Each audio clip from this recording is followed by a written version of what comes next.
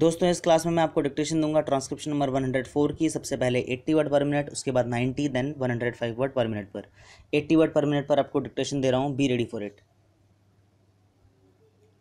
Sir, this amendment relating to clause 8 is most important and it affords us yet another opportunity to explain to the government and to all those friends who do not still see eye to eye with us that clause 8 is perhaps the blackest clause in the bill. We have made it very clear, Mr. Deputy Chairman, that we have very many clauses in this bill to support. That is a matter of great satisfaction to us. Now, sir, whatever the government may be saying, whatever the Prime Minister may be theorizing, whatever new discoveries may be made by him with regard to the proposition of linguistic states, and whatever accusations may be made against the other parties of breaking the unity of India, the fact remains that the States Reorganization Bill, as we have it before us, recognize in practice the reorganization of India largely on the basis of language. Nothing can detract this outstanding fact with regard to this bill. Therefore, sir, let us be very clear about it. It is not something that we are saying for the first time, and it is not something which is very extraordinary. The whole bill is based on the acceptance of the underlying principle of linguistic reorganization of states. A number of states on this basis are going to come into existence.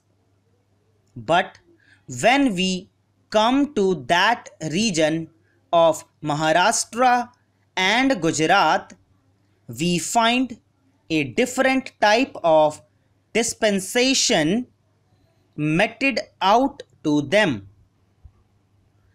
There is no logic in it, there is no reason in it, and there is no principle in it, except that the ruling party, because of certain reasons, suddenly decided upon taking this preposterous course.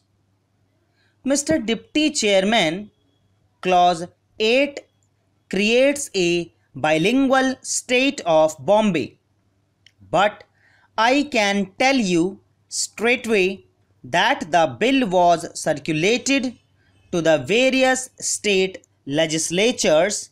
It did not contain the provision of the kind that we have before us. Thus, the people in the state and their legislators in particular were denied the opportunity of addressing their mind to this particular clause which we have before us. They discarded certain other things too. It was open to them to discard this matter also. They could not foresee that the government would suddenly so change its mind that it would be necessary to discuss it. They concentrated on the provisions of the bill based on the recommendations of the Commission. They had before them two important documents: one, the Commission's recommendations with regard to Bombay, and the other, the proposals contained in the bill that went to them. They concentrated only on those things, and they could never have see that certain honorable gentlemen would collect together in the lobbies signatures of various members on a little piece of paper and flaunt them before the Prime Minister, and the Prime Minister, who has not been easily changeable in regard to this matter, would suddenly change and accept the suggestion for the creation of a bilingual state. That is how this clause came into existence. And today, sir, in this house, we are called upon to support this clause regardless of what the Maharashtrian think about it and regardless of what the Gujaratis think about it. Mr. Deputy Chairman, it pains us when we hear the Honorable Minister talking in one breath with regard to Himachal Pradesh and other states about the people's will, and yet when it comes to the question of Gujarat, that right is denied to it. We find today before our eyes the mighty upsurge of the people of Gujarat demanding a linguistic state, and it is perfectly known to the government as to anybody else in the country that the people of Gujarat to a man are opposed to this provision of the bill. And also, sir, the people of Maharashtra are opposed to this bill. Are these not facts? Can you explain why you are ignoring them? I found grave silence on the part of the Home Minister when he spoke in reply to the debate. He had nothing to say about the situation obtaining in Gujarat except to express his feelings for Shri Morarji Bhai Desai. All of us have got feelings for him, but greater are the people of Gujarat. I should have thought it that the stimulus development which is shocking Gujarat to its very depth would have stirred the conscience of the honorable ministers. They have told us as to what is this thing that is happening there. They should have told the House why they are ignoring the feelings that are coming from Gujarat, that this particular provision has got to be amended. They did nothing of the kind. They remained silent. Mr. Deputy Chairman, in the course of the debate, you know that I tried to find out as to how the government's mind was reacting to the developments in Gujarat.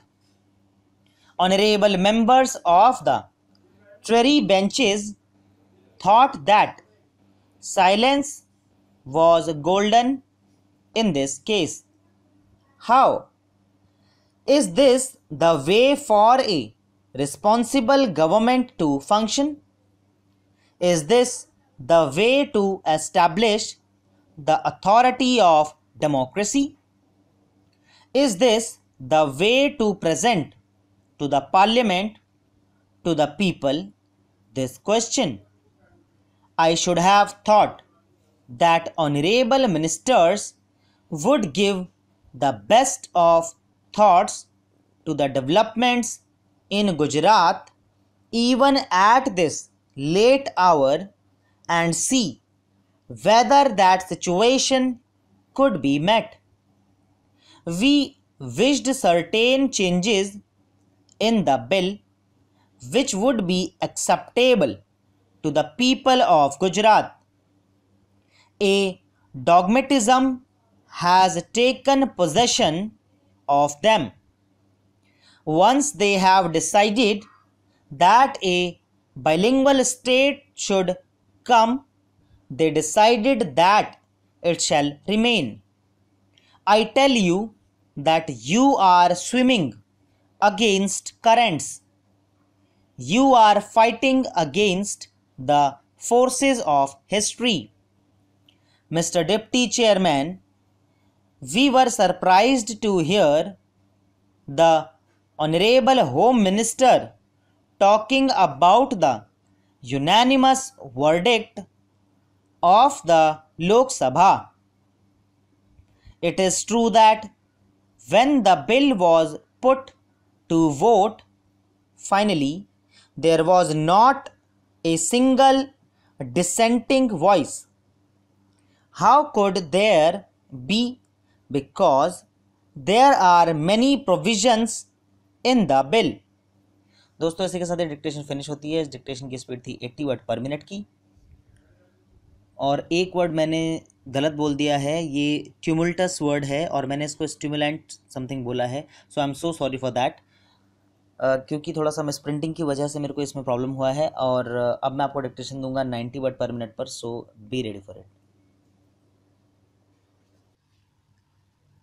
Sir, this amendment relating to clause 8 is most important and it affords us yet another opportunity to explain to the government and to all those friends who do not still see eye to eye with us that clause 8 is perhaps the blackest clause in the bill.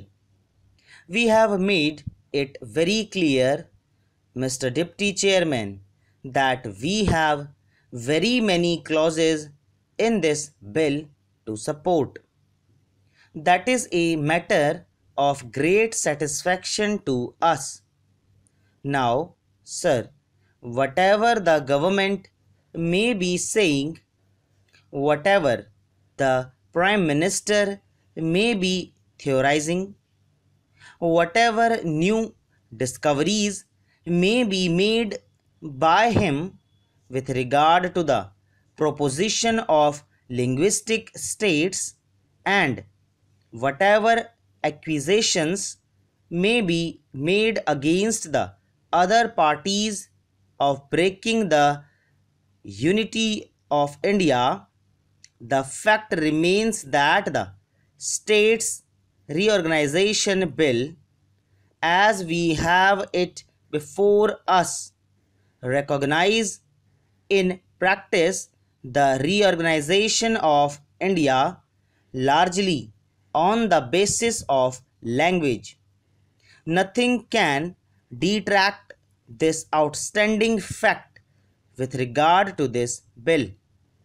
Therefore, sir, let us be very clear about it. It is not something that we are saying for the first time, and it is not something which is very extraordinary. The whole bill is based on the acceptance of the underlying principle of linguistic reorganization of states. A number of states on this basis are going to come into existence. But when we come to that region of Maharashtra and Gujarat, we find a different type of dispensation meted out to them. There is no logic in it, there is no reason in it, and there is no principle in it except that the ruling party, because of certain reasons, suddenly decided upon taking this preposterous course. Mr. Deputy Chairman, Clause 8 creates a bilingual state of Bombay. But I can tell you straightway that the bill was circulated to the various state legislatures. It did not contain the provision of the kind that we have before us.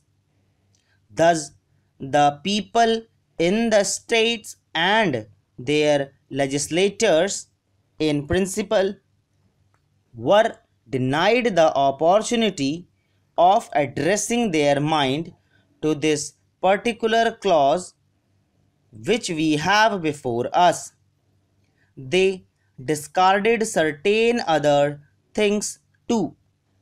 It was open to them to discard this matter also.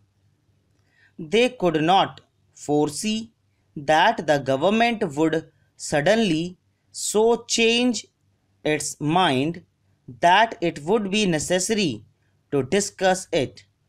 They concentrated on the provisions of the bill based on the recommendations of the Commission. They had before them two important documents: one, the Commission's recommendations with regard to Bombay, and the other, the proposals contained in the bill that went to them. They concentrated only on those things, and they could never have seen that certain honorable gentlemen would collect together in the lobbies signatures of various members on a little piece of paper and flaunt them before the Prime Minister, and the Prime Minister, who has not been easily changeable in regard to this matter, would suddenly change and accept the suggestion for the creation of a bilingual state. That is how this clause came into existence. And today, sir, in this house, we are called upon to support this clause regardless of what the Maharashtrians think about it and regardless of what the Gujaratis think about it. Mr. Deputy Chairman, it pains us when we hear the Honorable Minister talking in one breath with regard to Himachal Pradesh and other states about the people's will, and yet when it comes to the question of Gujarat, that right is denied to it. We find today before our eyes the mighty upsurge of the people of Gujarat demanding a linguistic state, and it is perfectly known to the government as to anybody else in the country that the people of Gujarat, to a man, are opposed to this provision of the bill.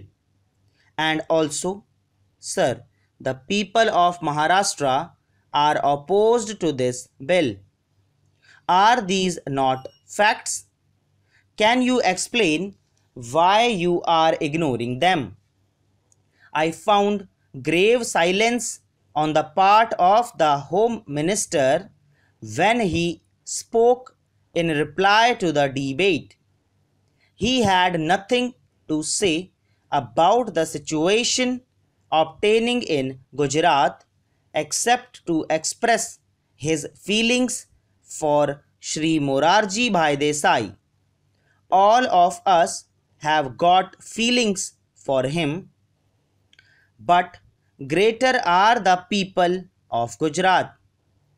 I should have thought it that the tumultuous development which is shocking Gujarat to its very depth would have stirred the conscience of the honorable ministers.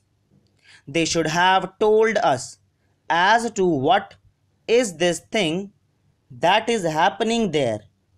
They should have told the House why they are ignoring the feelings that are coming from Gujarat that this particular provision has got to be amended. They did nothing of the kind. They remained silent. Mr. Deputy Chairman, in the course of the debate, you know that I tried to find out as to how the government's mind was reacting to the developments in Gujarat. Honorable members of the Treasury benches thought that silence was golden in this case. How? Is this the way for a responsible government to function? Is this the way to establish the authority of democracy? Is this the way to present to the parliament, to the people, this question? I should have thought that honorable members would give the best of thoughts to the developments in Gujarat even at this late hour and see whether that situation could be met. We wished certain changes in the bill which would be acceptable to the people of Gujarat. A dogmatism has taken possession of them. Once they have decided that a bilingual state should come, they decided that it shall remain. I tell you that you are swimming against currents. You are fighting against the forces of history. Mr. Deputy Chairman, we were surprised to hear the Honorable Home Minister talking about the unanimous verdict of the Lok Sabha. It is true that when the bill was put to vote finally, there was not a single dissenting voice. How could there be? Because there are many provisions in the bill. दोस्तों इसी के साथ ही dictation finish होती है. अब मैं आपको dictation provide करूंगा 105 वर्ड पर मिनट पर, जो कि आज की फाइनल डिक्टेशन होगी. सो be ready for it. Sir, this amendment relating to clause 8 is most important and it affords us yet another opportunity to explain to the government and to all those friends who do not still see eye to eye with us that clause 8 is perhaps the blackest clause in the bill. We have made it very clear, Mr. Deputy Chairman, that we have very many clauses in this bill to support. That is a matter of great satisfaction to us. Now, sir, whatever the government may be saying, whatever the Prime Minister may be theorizing, whatever new discoveries may be made by him with regard to the proposition of linguistic states, and whatever accusations may be made against the other parties of breaking the unity of India, the fact remains that the States Reorganization Bill, as we have it before us, recognize in practice the reorganization of India largely on the basis of language. Nothing can detract this outstanding fact with regard to this bill. Therefore, sir, let us be very clear about it. It is not something that we are saying for the first time, and it is not something which is very extraordinary. The whole bill is based on the acceptance of the underlying principle of linguistic reorganization of states. A number of states on this basis are going to come into existence. But when we come to that region of Maharashtra and Gujarat, we find a different type of dispensation meted out to them. There is no logic in it, there is no reason in it, and there is no principle in it except that the ruling party, because of certain reasons, suddenly decided upon taking this preposterous course. Mr. Deputy Chairman, Clause 8 creates a bilingual state of Bombay. But I can tell you straightway that the bill was circulated to the various state legislatures. It did not contain the provision of the kind that we have before us. Thus, the people in the states and their legislators, in principle, were denied the opportunity of addressing their mind to this particular clause which we have before us. They discarded certain other things too. It was open to them to discard this matter also. They could not foresee that the government would suddenly so change its mind that it would be necessary to discuss it. They concentrated on the provisions of the bill based on the recommendations of the Commission. They had before them two important documents: one, the Commission's recommendations with regard to Bombay, and the other, the proposals contained in the bill that went to them.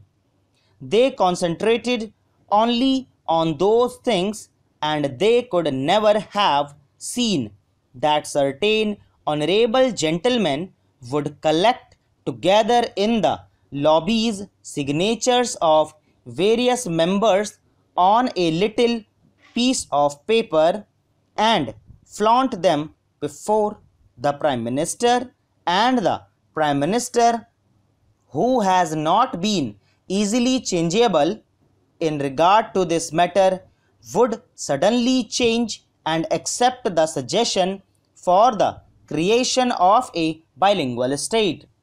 That is how this clause came into existence. And today, sir, in this house, we are called upon to support this clause regardless of what the Maharashtrian think about it and regardless of what the Gujaratis think about it. Mr. Deputy Chairman, it pains us when we hear the Honorable Minister talking in one breath with regard to Himachal Pradesh and other states about the people's will, and yet when it comes to the question of Gujarat, that right is denied to it.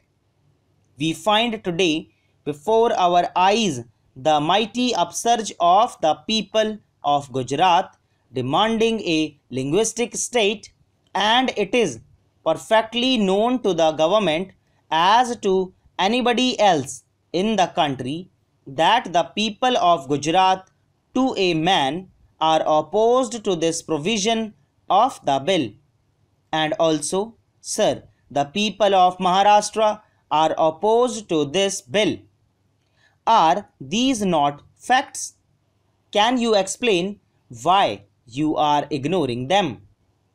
I found grave silence on the part of the Home Minister when he spoke in reply to the debate. He had nothing to say about the situation obtaining in Gujarat except to express his feelings for Shri Morarji Bhai Desai.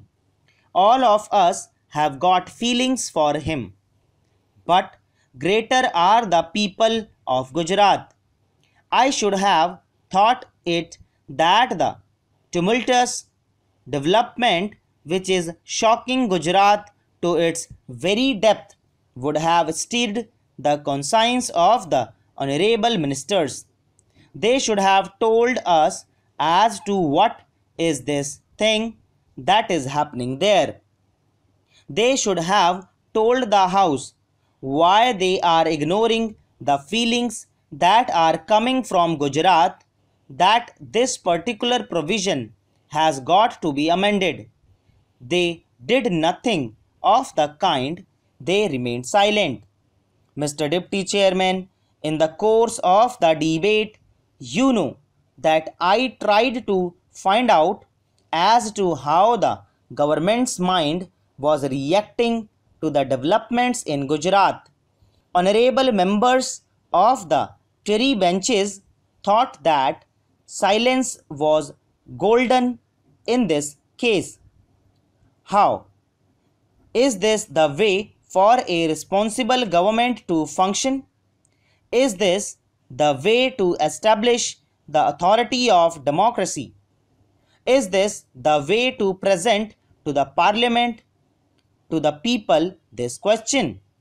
I should have thought that honorable ministers would give the best of thoughts to the developments in Gujarat even at this late hour and see whether that situation could be met. We wished certain changes in the bill which would be acceptable to the people of Gujarat. A dogmatism has taken possession of them.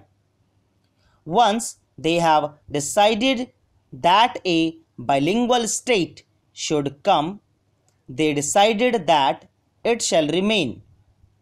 I tell you that you are swimming against currents. You are fighting against the forces of history. Mr. Deputy Chairman, we were surprised to hear the Honorable Home Minister talking about the unanimous verdict of the Lok Sabha. It is true that when the bill was put to vote finally, there was not a single dissenting voice. How could there be? Because there are many provisions in the bill.